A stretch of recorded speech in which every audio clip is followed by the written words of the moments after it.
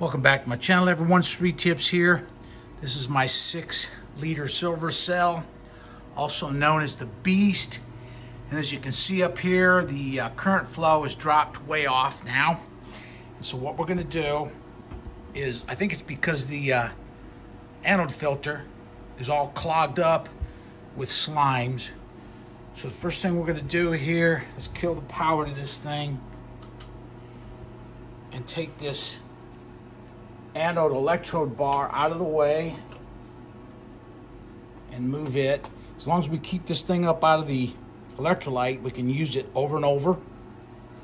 Now what I'll do is we're going to lift the anode filter out of the cell and the cover with it. We're going to try to put it in this beaker right here carefully. Try not to make a big mess. There we go. This is just some condensate down here. Let me kill that light. That light ruins the view inside the cell. And here's what we've got going on down inside of our electrolytic silver cell. Just look at that, man. That is beautiful, pure silver. It's growing good out from the rim towards the center of the cell, just like we want it to. I'm going to take a glass rod and knock these crystals down. They're very chunky, very solid feeling, nice, healthy, big, chunky, pure silver crystals. Just going to knock this stuff down. The bottom is very thick and heavy crystals growing on the bottom. This is exactly what we want to see for the silver cell operation. This is absolutely perfect. I'm going to put the cover on this thing to keep anything from falling down in here. Now we're going to turn our attention over here to the clogged up anode filter basket. Let's go ahead and see if we can get this clogged up anode filter out of here. Should come out of there very easily. I'm going to put that over here with the other used anode electrode filters. Here's how it looks down in the bottom of the casing for our anode filter. And I've made up a new filter. I'm just going to drop this right in now. Now what I'll do is take some of my impure silver shot in this container here, and we're going to put some of this impure silver into our newly prepared anode filter.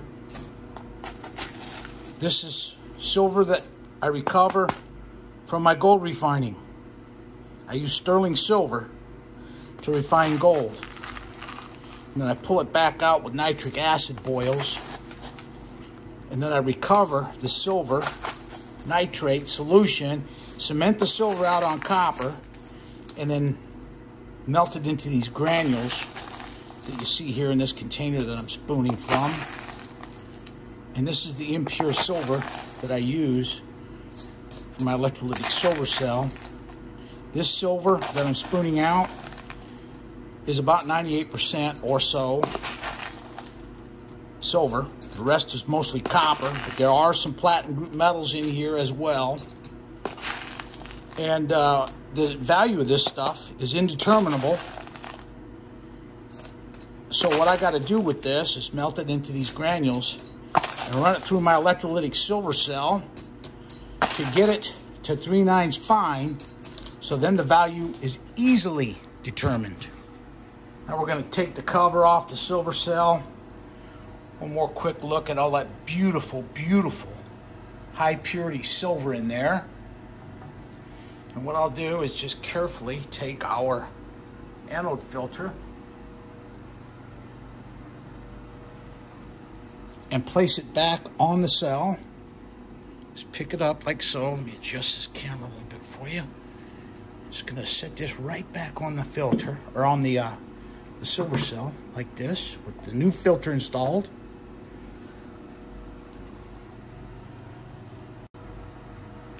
Now what we'll do is reinstall the anode bar here. This is an anode electrode bar made out of pure silver, cast into a piece of 10 gauge wire. I have some of these for sale on my eBay site. I'm gonna rig it back up here to the power supply. Now I'm re-energizing. Let me get this out of the way. We're gonna re-energize the power supply. And we got zero, count them, zero current flow through there. We got to give it time for the electrolyte to soak into that new filter and make contact with the impure silver in there. I remember the first time I tried to do this, change out the anode filter mid-run because it got clogged up with the silver cell slimes. And I put everything back together and energized the power supply, and it was zero, and I freaked out. I said, oh my goodness, what have I done here? But if I just wait and give it some time, it takes a little while for the electrolyte to soak in to the new filter.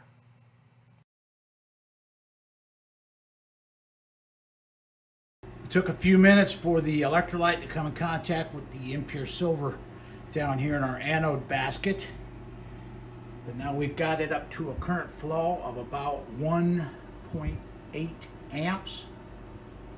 And that's what we want to see. Now that we've pegged out our current flow at 1.85 amps, what I'll do is I'm going to install an inline automotive type fuse. And what we're going to do is I've tried to put this on the positive side, and it's not rigid, so it just kind of falls and stumbles around up there.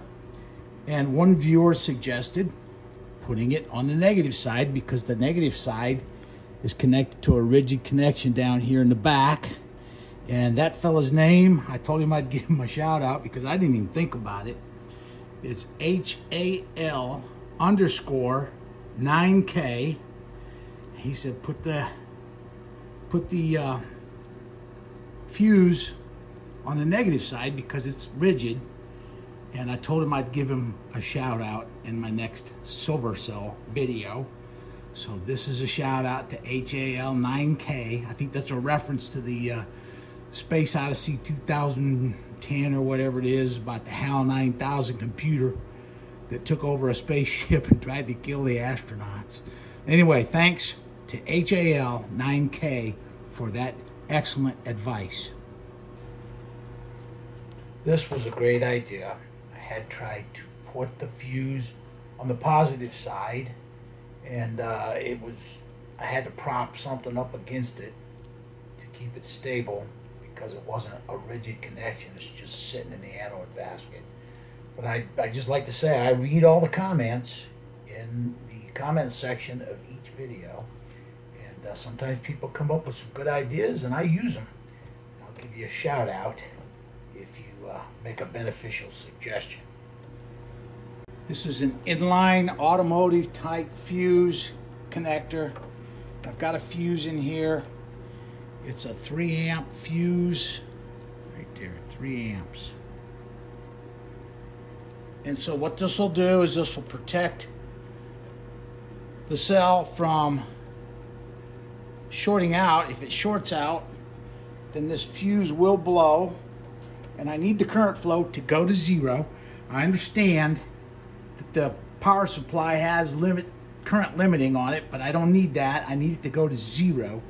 So that's why I want that fuse to blow down to zero. And let's go ahead and turn our power on, see what kind of flow we got. And we're looking good. All right, this will conclude the maintenance for the silver cell. We've got that all set up and running. Now let's take these filters over here to the fume hood. And let's get set up over here.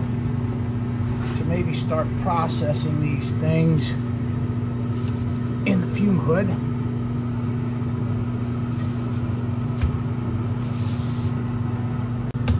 These are all the anode filters I have accumulated. I guess we'll start out with the, get this out of the way. We'll start out with this one that we just pulled out of the solar cell. I'm just gonna dump this right in. There's the slimes, that goop that I just poured off. That's the material, that black stuff that will contain traces of platinum group metals, maybe even a little bit of gold. So I'm going to try to rinse all this down into the beaker as best I can. When I process karat gold, the karat gold contains a little bit of platinum group metals and silver. When I alloy the additional sterling into the karat gold and then pull it back out with the nitric, those platinum group metals and the silver that's already alloyed with the karat gold also gets pulled out. The platinum group metals will tend to follow the silver and end up in my silver jar in solution. And then when I put copper in the solutions, the silver solutions, the silver cements out and the platinum group metals also cement out of those solutions. I've got another beaker here. I'll set it back here. And these rags, these used filters, it's going to have a little bit of stuff on them. So I'll just stick them back there. I don't need to soften these things up because they dry hard as a rock. So I'm just going to pour a little bit of distilled water on them to soften them up a little bit. Now these things are very messy. Back here. And I got to tell you the truth, I'm not looking forward to processing these filters, but they're accumulating and building up on me. And I need to get them moving to create some space. And they're just sitting in my shop taking up room. So we might as well go ahead and start processing them and make a video out of it.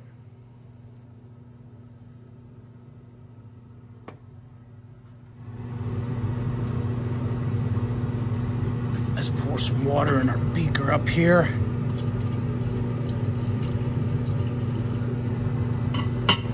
What I'll do is start dissolving out the metals that are soluble in nitric acid by putting a little bit of nitric acid in here.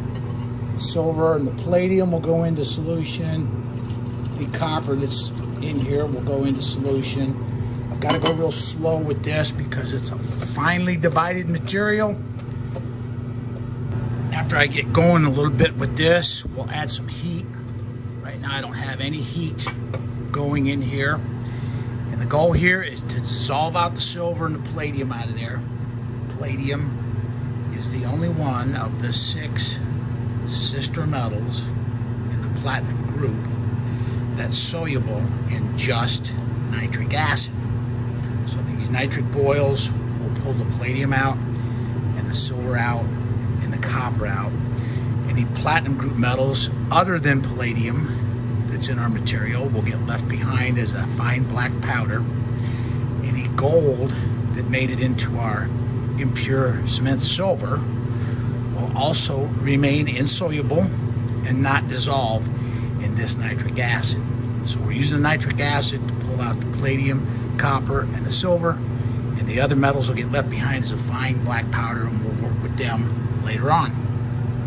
With that new anode filter installed, we've got the current flow up to 1.99, almost 2 amps.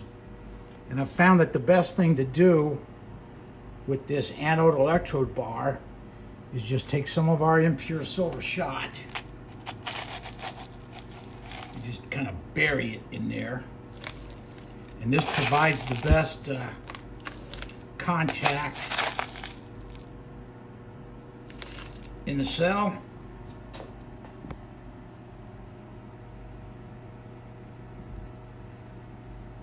All right, here we got a planned event coming up in a future video. If you remember, a few months ago, I alloyed 7 grams of pure gold with 5 grams of palladium. Is that right? Yeah, to make 14K gold, 14K white gold ingot. Here it is. I saved it. And so what we're going to do in this future video is I've got a ounce of palladium here, and we're going to try an experiment. I'm going to use palladium to in-quart the 14K gold in this 14K gold little ingot here. We're going to try to do a recovery using palladium to in-quart. Normally we use silver to in-quart the 14K gold. But I'm going to use this palladium in a future video coming up. Alright, this will complete part 1 of the silver cell anode filters recovery and refining series of videos. Thank you for watching.